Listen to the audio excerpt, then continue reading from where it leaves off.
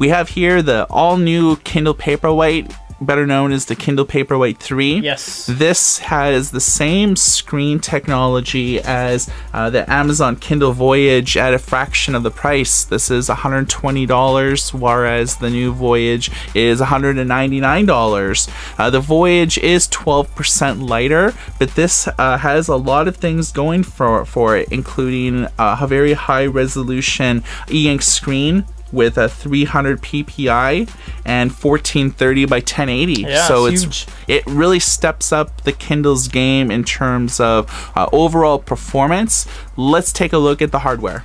So the Kindle hasn't changed much from the last generation, and you can see the side-by-side in our comparison video. The back Amazon engraved logo is now no longer piano underneath all the letters. It is just plastic matte. Of course, Amazon still does not have any manual page turn buttons, so you're forced to use everything on the screen. It is not a flush screen and bezel. It is about 1 millimeter deep, unlike the Kindle Voyage. You have a power button, light indicator, and a micro USB port for transferring data. The front Kindle logo has become piano finish instead of the back now, whereas the old Amazon Kindle Paperwhite 2 was white.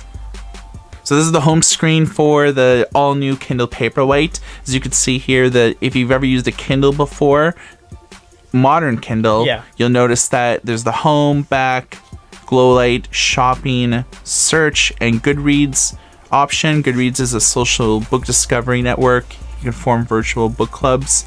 You can switch things between list view and cover view. You can create collections if you have a lot of books. There's an experimental web browser, and a future video will show you exactly how to use this. I love it. 7 generations of Kindles. Right. 3 Paperwhites later. Yeah. Experimental browser. So you have books that are on the cloud, which are books that you've purchased maybe on other e-readers, tablets, smartphones, and whatnot, but then aren't necessarily on the device. And you can toggle back and forth to choose what's actually on the storage. Yeah, so you can keep your e-reader nice and clean. Let's take a look at the reading experience. We have Sycamore Row by John Grisham. So page turns are to be expected, as expected, are very clean, refreshes every 6 to 10 pages kind of thing. We have different options here. We have text. This is probably the most go-to you're going to be going to because it is everything here. This is the size, margins, line spacing, and fonts. Back in the Paperwhite 2, Cecilia was the default font. Now we're sitting on Bookerly as the default font. Here's the differences between the two of these fonts.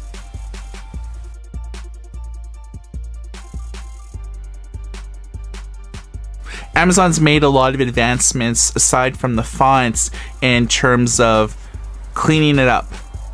So you'll notice that there's a lot of new options here in terms of changing the size of the font, and everything is nice and readable.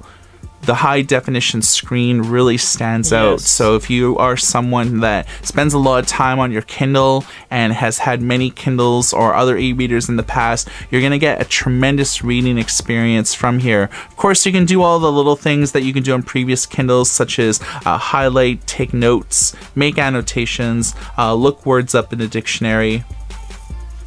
If you want to find out more about the book that you're reading, you can engage in X-ray. X-ray is a really cool feature. People, places, and things. You can look up main characters, how often that they're referenced through the book. Some books get kind of complicated with introducing a ton of different characters seemingly all at once.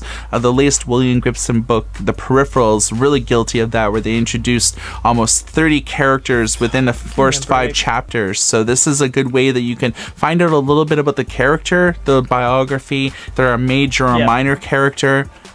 If you're juggling many books, it's essential. Of course, you can go to specific things, but you can really get a sense of where you are in the book by this 1 minute left in the chapter, and you've read 74% of the current chapter. So that's really handy.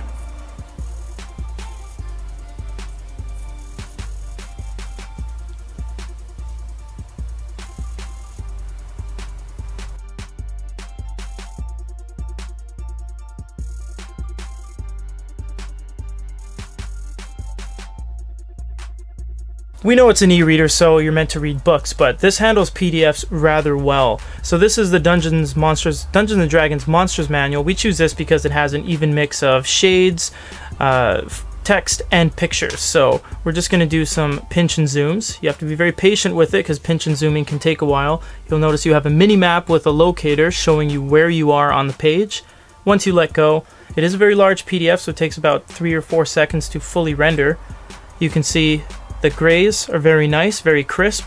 The resolution on his claw is very nice, and you actually get long presses, which no other e-reader does without the use of a stylus. What you can do from here is all of the normal functions you can do in an e-reader, on an e-book, highlight, add note, even translation on any PDF. So that's tremendously valuable on the Amazon Kindle Paperwhite. Yeah, translations are important because you can convert one word or one phrase to another language entirely, which is very useful. So the PDF experience on the Kindle is satisfactory, but it's not great. If you're looking for a dedicated PDF reader, we'd recommend Sony Digital Paper or to invest in a tablet. E-readers are just not indicative of a great PDF experience when it comes to extensive PDFs. It's only for basic PDFs. Newspapers, magazines will not work. A rule of thumb is if it's very image heavy, then it's not, you're not going to get a great PDF experience, but if it's just written words, it's perfectly satisfactory. Amazon has made a lot of advancements with the Kindle Paperwhite 3, the all-new Kindle, etc., etc. They have basically just improved the screen technology itself. Most things are exactly the same. I think that this is a really good buy if you are a person that is invested in the Amazon ecosystem, whether you've had a previous Kindle or if you use the Kindle reading app on your smartphone, on your tablet, or on your computer. I think that Amazon does very well for itself. 75% of the US ebook market it controls, 95% of the ebook market in the UK. So people really love their Kindles, and this is a winner. For GoodEreader.com, my name is Michael. This is Peter. Everybody take care.